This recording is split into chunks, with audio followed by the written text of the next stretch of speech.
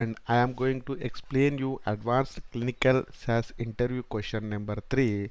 If you have a experience in ADAM, then the interviewer may ask you the questions like what is LOCF and what is WOCF. LOCF is nothing but the last observation carry forward, and WOCF is nothing but the worst observation carry forward. These are the methods which comes under the variable called D type. And let's see what is LOCF and what is WOCF. If you see here, the baseline week 1, week 2, week 3, week 4 visits are present. As per the protocol, they planned 4 visits apart from the baseline, and the subject may not come to the attend the week 4 visit. That time what happened? The eval value is missing.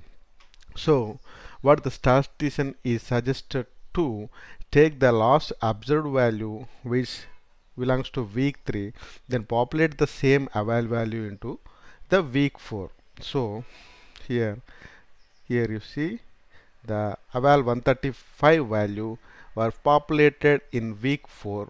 Nothing but we are taking the last observation, we are carry forwarding to the next visit. In the same way, the VS sequence and eval value we are carry forwarding, and the visit also we are carry forwarding. Just look at this slide, you can understand what happened. The observation which was observed in the last visit, just we carry forward to the our next visit because the subject was not attended the particular visit. This is called LOCF.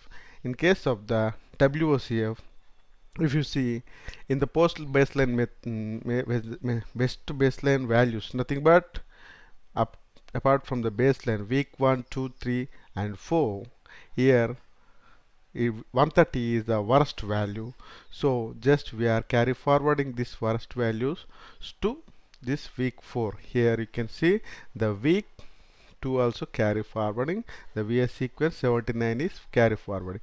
Worst observation carry forward is nothing but the worst value which is present during the post baseline value, just we are carry forwarding to the particular visits. If the statistician suggested to derive the WOCF, that time we need to populate the WOCF in D-type method. Thank you for watching my interview question videos. Please subscribe my channel so that I can post you more and more advanced clinical SAS questions. Thank you.